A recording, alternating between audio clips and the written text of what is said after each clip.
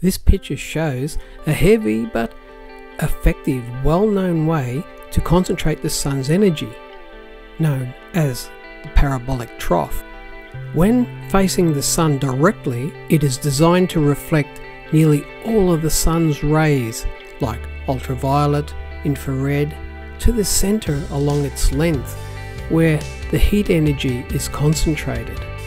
Like the parabolic dish, which can use a steam-driven engine in the middle, it has to track the sun during the day to concentrate as much of the sun's energy onto the engine for it to work properly. It too is heavy and has moving parts which needs maintenance, and so solar panels are more practical in some ways to convert the sun's light into electricity. That way we'll get even coverage with the morning and afternoon sun, combat the household's energy usage throughout the day. Although they are only around 15% efficient, at least some energy is converted during days of cloud cover, and concentrating the sun's energy on the solar panels is fraught with problems, to say the least. Cloudy, overcast day, and the meter is slowly spinning backwards. That's what I like to see. Okay, that's all done. Running air conditioners or electrical heaters directly from solar panels would require huge surface area panels just to service a small room, unless the energy collected over time was stored into a large buffer, such as a bank of lithium-ion batteries. And it seems that the most practical solution is to live under the surface of the ground, as they do in Cooper Pedy, Australia, to mine opals and gemstones.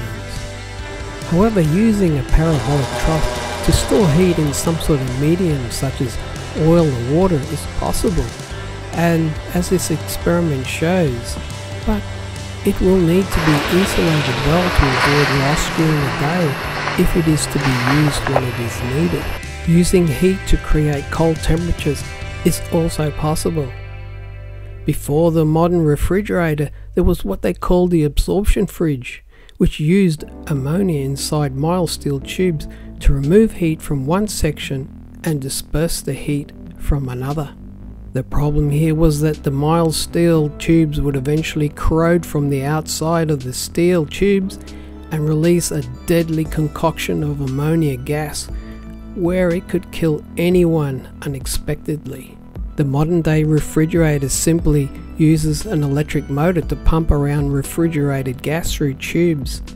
When it passes through a small tube, it loses heat, and they simply utilize that area for cooling.